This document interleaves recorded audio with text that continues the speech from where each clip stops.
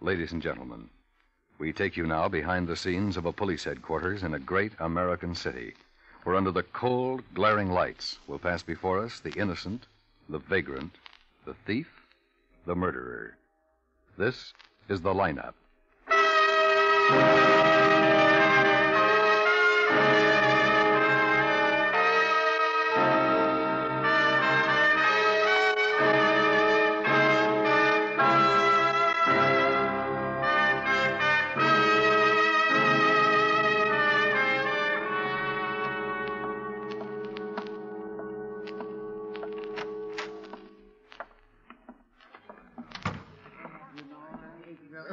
Hi, Ben. Hi, Dave. How's Sandy? Oh, she's fine, thanks. We brought her home this morning. Well, that's good. Yeah, you gotta hand it to her. Doc said there wasn't a peep out of her. Behaved better than most grown-ups. Proud father, huh? Oh, sure. If you had any kids, you know what it's like. Mrs. Weiss here yet? Oh, I don't think so. Did Klein come in? I haven't seen him. Sandy's always been brave about things like that, though. Even the dentist doesn't bother her. Hi, Ben. Oh, hi. Hi, Klein. How's Sandy, Dave? Don't ask him. You'll get a lecture on brave children. Oh, she's fine, thanks. Didn't you have any Never trouble? mind. I believe you. Oh, hello, Miss Weiss. Hello, Lieutenant Guthrie. How are you feeling? Oh, much better, thank you. You remember Sergeant Klein, Sergeant Asher? Oh, yes, how do you do? How do you do, Miss White? I'm sorry I'm late. Seems like there's so many things to do now that Daddy is gone. Oh, that's all right. Here, this'll do. Lieutenant, did you find the men that did this awful thing? Well, we're not sure. We picked up one man that fits your description. Oh, but there were two men, Lieutenant. Yeah, I know, but if we can get one, we can usually get the other. May I have your attention, please? You people out there on the other side of the wire on the audience room, may I have your attention, please? Thank you.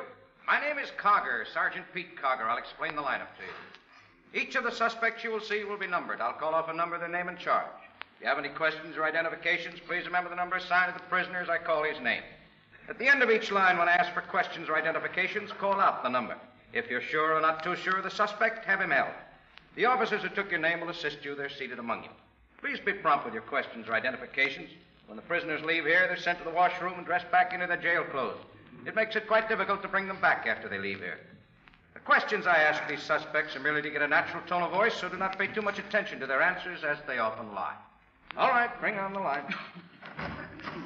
Okay, keep it moving. Right over here to the end of the stage. Come on, boys, move it. Now turn and face front, hands at your sides, and look straight out through the screen. That's it. Now when I call your number, step out. Keep facing front and talk up so everybody out there can hear you. I want all those people out there on the other side of the screen to get a good look at you and be able to hear what you say. So stand up and talk up. All right, number 1, Ernest Fitz, grand larceny. Okay, Ernie, step out. Ernest, if you please. All right, Ernest. What's your address? Well, my mailing address is 1263 South Griffith Road, Miami, Florida. And when I ask for your address, I want to know the address where you slept last. 614 Oak Lane. House or apartment? It's an apartment.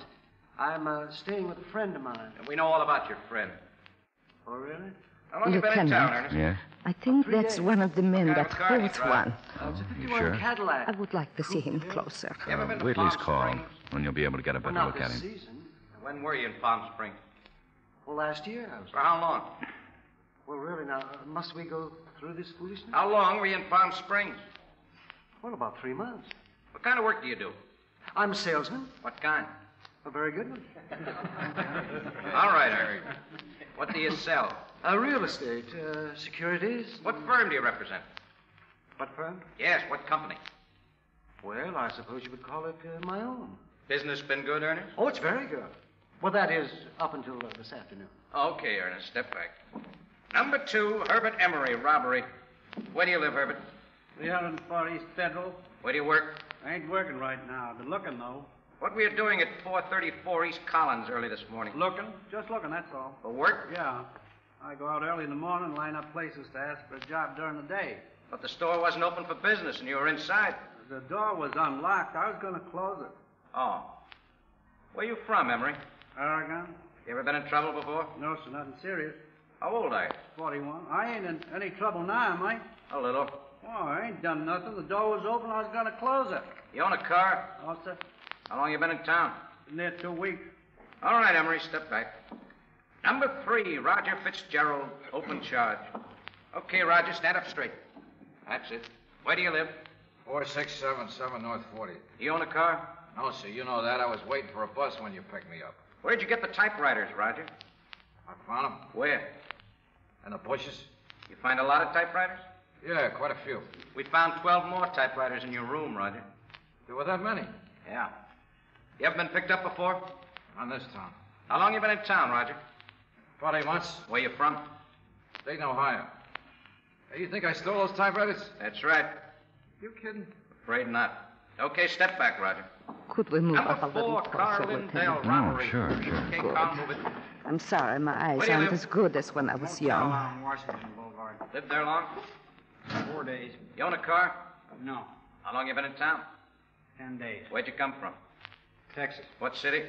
Dallas, What kind of work do you do? mechanic. You folks out there hearing? Okay, Carl, speak up. Stand up straight. How old are you?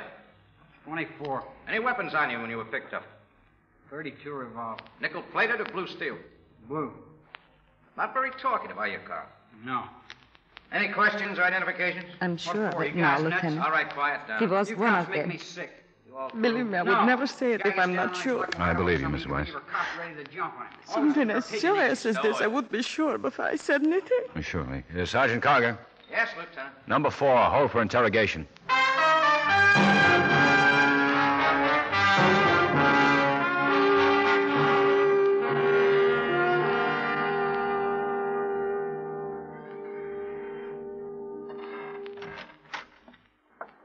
Oh, here's the package on Carl Lindell, Ben. Just came in on the teletype. Thanks. Been a busy boy, hasn't he? They want him back there when we're through with him. Grand theft auto. 3 arrests. First in 1944. Only thing he's been arrested for is theft. Looks like he got in a little over his head this time. Yeah? Asher's got Lindell out here, Ben. Send him in. Right. Well, let's see what he has to say. Over here. Okay, what's the beef? Don't you know? Now I'm supposed to be a mind reader. Okay, have it your way. We'll bring you up to date. Night before last, a liquor store at the corner of Beverly and 6th was held up. The owner, Mr. Weiss, was shot and killed in the struggle with the thieves. So what? Mrs. Weiss identified you in the line as one of the men. So I tell you, don't know anything about it. No matter what town you're in, the cops don't change. Witnesses have been known to make mistakes. This one's positive. Okay, so she's positive. I'm positive I didn't have anything to do with it. Where were you night before last? I went to a show. Anybody with you? No, I went by myself. Can you prove you were at the show? No, I told you nobody was with me. Well, what picture did you see? I don't know the name of it. It was a musical. What theater? What difference does it make? Your folks down in Dallas, Carl? No, I don't know where they are. They wouldn't care anyhow. You know you're wanted in Texas? So what? Send me back. Grand theft's better than a murder rap, Carl. I didn't kill nobody. Who did, your partner? I don't know. I don't know what you're talking about. Who is your partner? I don't have any partner. I've only been in town for 10 days. Made any friends while you've been in town? No. What do you do at night? Stay in my room. What have you been doing in the daytime? Looking for a job. Where? Lots of places. Name one. A garage on 12th Street. What did they say? They didn't need anybody. I'd be working if they did. Want a cigarette? No.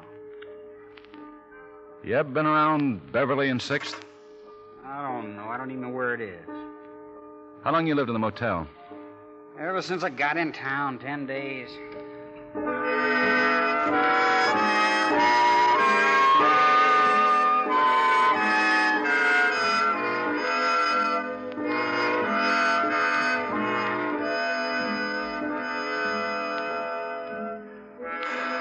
Where did your partner go? I don't know. I thought you didn't have a partner. I didn't. What picture did you see 3 nights ago? I told you I don't remember the name. It was a musical. Why don't you guys let up? I'm telling you the truth. You said you saw the musical night before last. I did. You went to a show 2 nights in a row? No, you guys got me talking to myself. Just because some half-blind old dame gets a liquor store stuck up, you guys try to make me the patsy. How did you know she was half blind? All right, I was in on it. But I didn't kill the old man. Earl did it. Earl who? Earl Bentley. Crazy jerk. He didn't have to either. The old man didn't even have a gun. Whose car did you use? I don't know who it belonged to. Earl stole it. Where does Bentley live?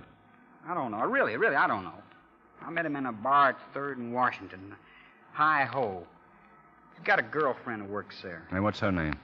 Jean Hillard. You seen Earl since the robbery? No. Okay, Ash, I'll lock him up.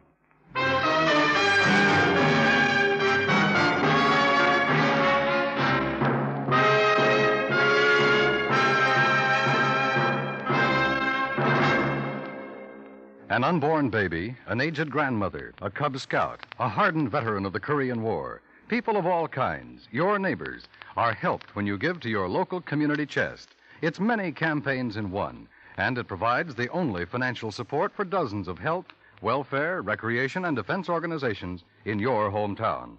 They're all counting on a bigger gift from you this year. Don't let them down.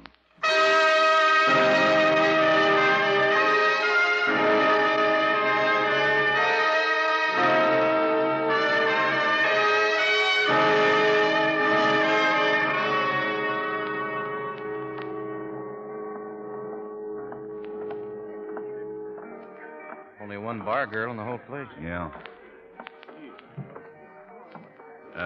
Jean Hilliard? Yes, that's right. Police officers, Miss Hilliard. I'm Lieutenant Guthrie. This is Sergeant Carger. Oh, you want to see the owner? No, we'd like to talk to you. Oh, what in the world for? You know an Earl Bentley? Sure, I know Earl. When was the last time you saw him?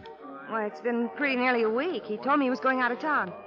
What's the matter? Is Earl in trouble? Did he say where he was going? No, he just said he was going out of town. He never tells me much about what he does. Mm-hmm. Oh, excuse me. Certainly. Good looking. Uh-huh.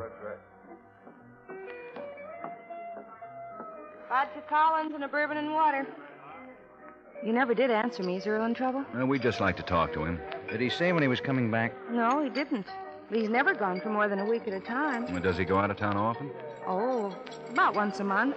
You know a Carl Lindell? No. No, I don't think so. He's 5'11", dark brown hair, brown eyes, from Texas. Oh, yeah, I remember him now. He came in with Earl a couple of times last week. Excuse me. Looks like we better go back and have another talk with Lindell. Nothing like setting up an alibi. I think Lindell leveled with us. Maybe so. Oh, Jean, does Earl own a car? Yeah, a maroon Ford. Sedan? Coupe?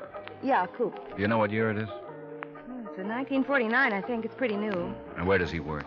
Well, I don't know for sure. For his father, I think. He must do all right, though. He always seems to have money. What does his father do? He has a restaurant. Earl mentioned it just the other day. Said he was sick and tired of working in a hash house and was going to get into something better. You know where the restaurant is? Over on Washington, the Coffee Cup, 900 block north. I see. Well, thanks, Miss Hilliard.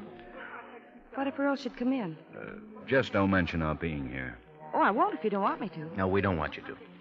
All right, but I still can't understand what you want with Earl.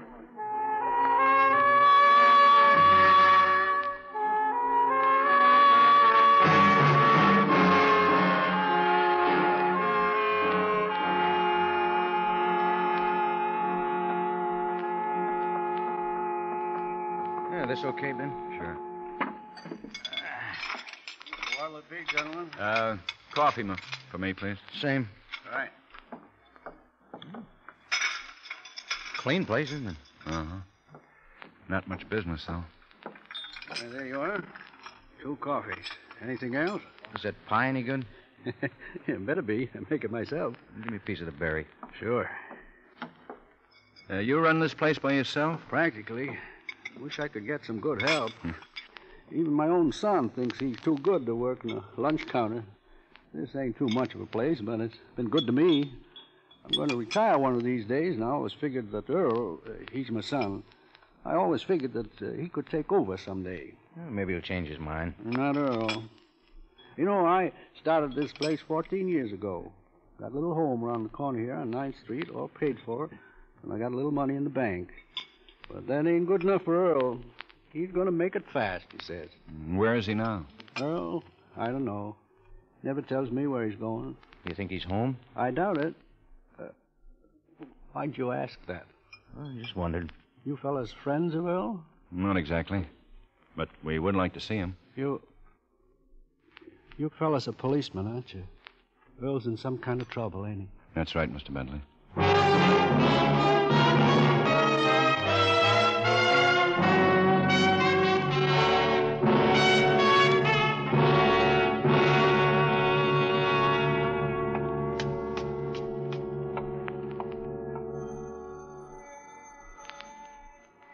Just a minute.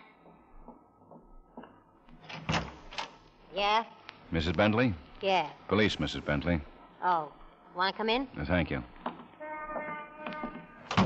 Is Earl here? Nope. He left about 2 hours ago. Did he leave in his car? Uh-huh. You know when he'll be back? Nope. Earl don't tell me nothing about what he does. He's in trouble, ain't he? We'd like to talk to him. I knew it. I knew it was bound to happen. How's that? A smart aleck punk. I told his father he was going to get in trouble. Isn't he your boy, too? Nope. He just married his old man last year. How old is Earl? 24. He's old enough to know better. You mind if we have a look around? Nope. But he ain't here. Pete, Yeah, Ben. check the house. All right. Where's his room, Mrs. Bentley? Right down the hall. What'd he do? We think he shot a man. He'd have the guts, all right. Smart aleck jerk. Here. Now take a look.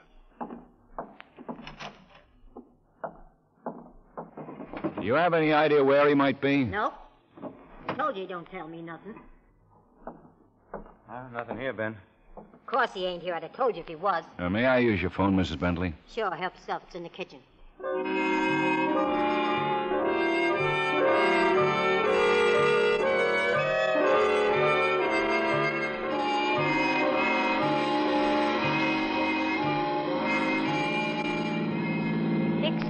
A of 415 at 67th and Julia.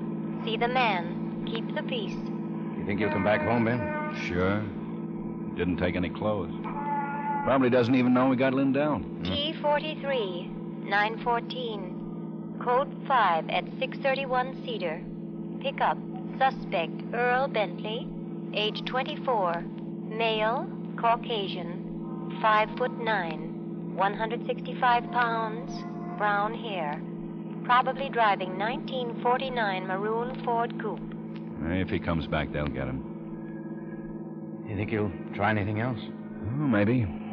If he's as cocky as Mrs. Bentley thinks he is, he won't quit now. T23, a 390W at 5441 Garden Street.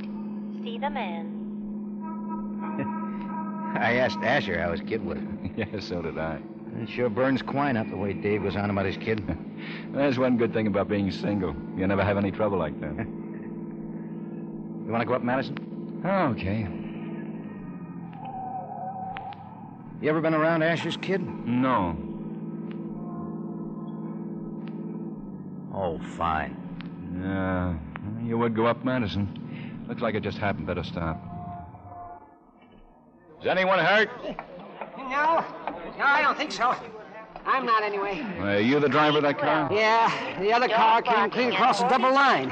Hooked me in the rear fender. Guy shot down, he turned me over. Didn't he stop? No, I saw him going around the corner, but by the time I got there, well, he was gone. I just now got back here to my car. He must have gone to call you guys. Well, there hasn't been any call on this. Oh, gee, that's All right. units. I'd have called, but All I... units. Huh? Hold it. Vicinity Cedar and Washington.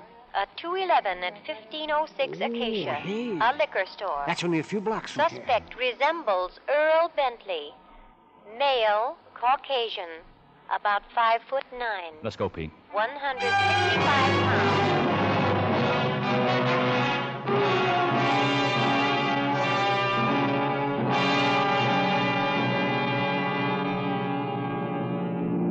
Take this street over, Pete. Cuts into Washington. Right.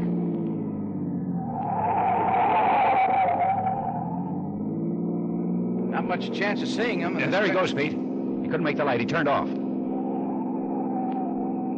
See if you can make it, Pete. Gonna be close, Ben. You see us, Ben? I don't think so. Yeah. Hey, he's not going to make it.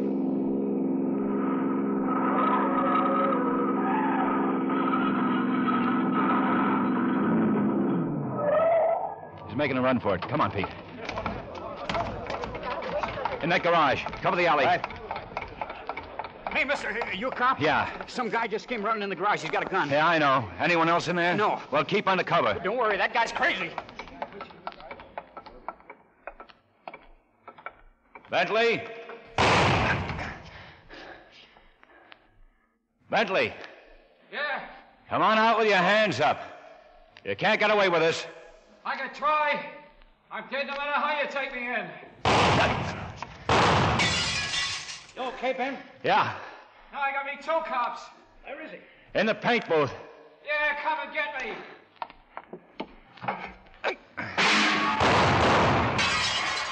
Nervous, Bentley? You're gonna whip the whole police force? I don't have to. There's only 2 of you. There'll be more. Okay, you win. Throw your gun out. Okay. Come out with your hands over your head. Okay, that's close enough. Face the wall. Put your hands in back of you. Sure. Take it easy, Bentley. Okay, Pete, come on in. Well, you That didn't make much sense, Bentley. Got an ambulance, Pete.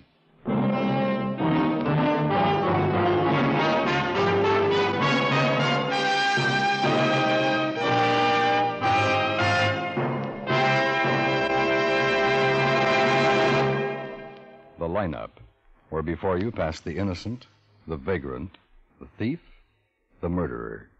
Listen again next week when we again bring you the lineup. May I have your attention, please?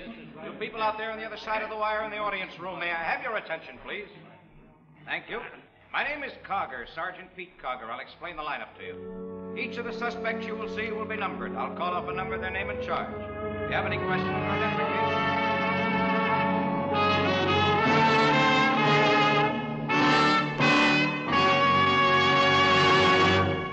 The lineup, starring Bill Johnstone as Lieutenant Guthrie, with Jack Moyles as Sergeant Pete Cogger, was written by David M. Light with music by Eddie Dunstetter.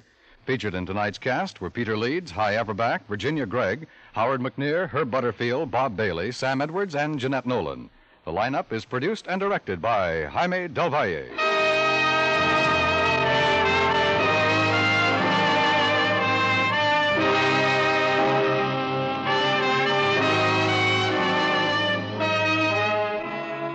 Presidential election night. As the voting returns pour in from coast to coast, CBS Radio will be ready with one of the most comprehensive reporting jobs in election history. Make CBS Radio your election night headquarters for coverage by Alan Jackson, Lowell Thomas, and Edward R. Murrow. And shortly after, for full-time coverage by the entire CBS Radio news staff. And remember, between now and November 4th, make CBS Radio your election campaign headquarters for all developments clearly, impartially reported.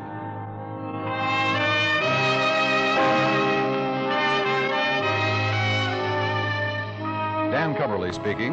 This is the CBS Radio Network.